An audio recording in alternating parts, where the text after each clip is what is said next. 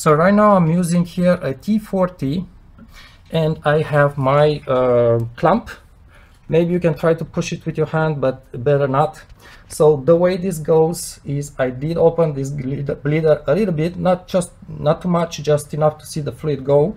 And then I'm going to turn here maybe 1/4 of turn, and then I'm going to depress this guy, and you notice the fluid is pushing out. Let's try it again.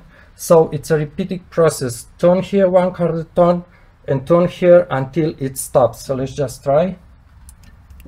If you feel this guy doesn't turn, it's because you are pressing here too much.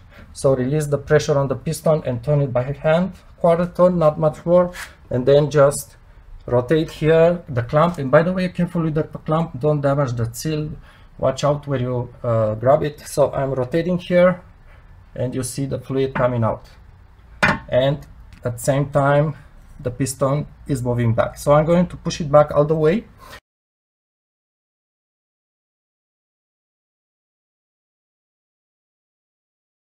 See how much I pushed back the piston. Basically it's sitting flush with the rubber seal around it, so that's how much you need to push it back, and you should be good to go. Before replacing the motor back, you know, you need to match the splines, so just rotate the motor a little bit. And right now let me just put back the so these are the new pads, it fits perfectly.